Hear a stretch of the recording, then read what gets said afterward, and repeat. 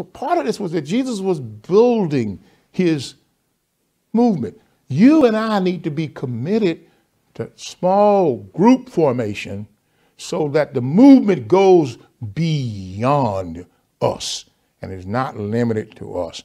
Jesus was building for the long run, beyond himself. And since you and I are called to be like Jesus, how about that? Are we called to be like Jesus? If we're called to be like Jesus, then we got to think like Jesus. I was blessed years ago to go to the Holy Land.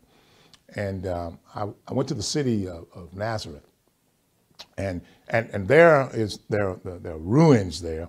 And one of the ruins they have identified as the home of Peter's mother-in-law.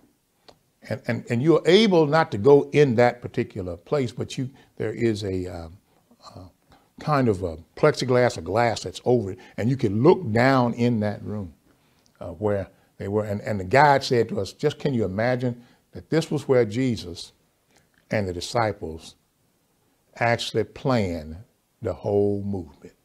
Right here, right here. This is where they did it. I said to myself, oh my God. The word that struck me was not so much it was right here, but the word that really struck me, they planned the whole movement. And some of us don't even think about it that way, that Jesus had a plan. And one of his plans was to gather others around him, pour himself into them, and then trust them with the future of the church. And we're here today because Jesus had a plan.